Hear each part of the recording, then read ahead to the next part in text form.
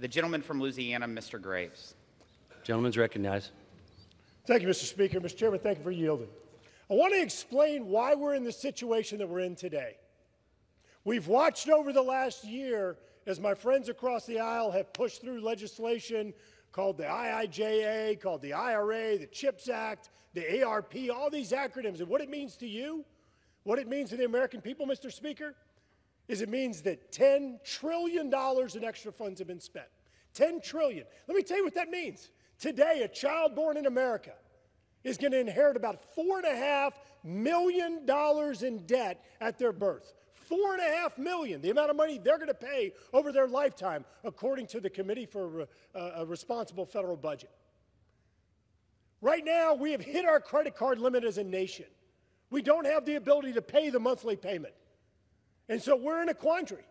We've got to figure out how we're going to raise that credit card limit. And just like you would do with your own family, you would have a conversation, Mr. Speaker, with your child, and you would say, hey, how did you get yourself in this situation? We've got to fix it.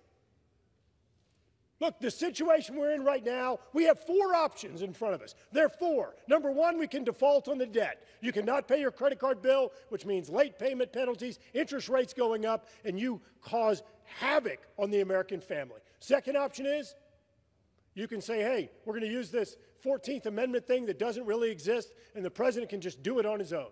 Third option is you can get all the moderates, you can get them together, they can do a relatively clean debt ceiling and just keeps that debt going up and up and up from $32 trillion today to $52 trillion over the next 20 years or so. 17.5 cents of every tax dollar paid over the next 10 years is going to go toward interest on the debt. 17.5 cents. The third option we have is, again, a clean debt ceiling and just running it up. The fourth option we have, the one that's before us today, the Fiscal Responsibility Act. It is absolutely historic for the first time ever as a result of the strategic nature of this speaker.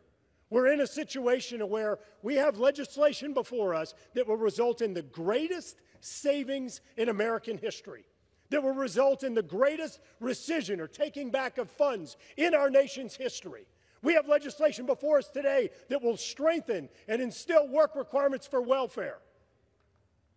We have legislation before us today that will rescind funds for additional IRS agents, because I have never had a constituent say, gosh, I wish I could have more audits.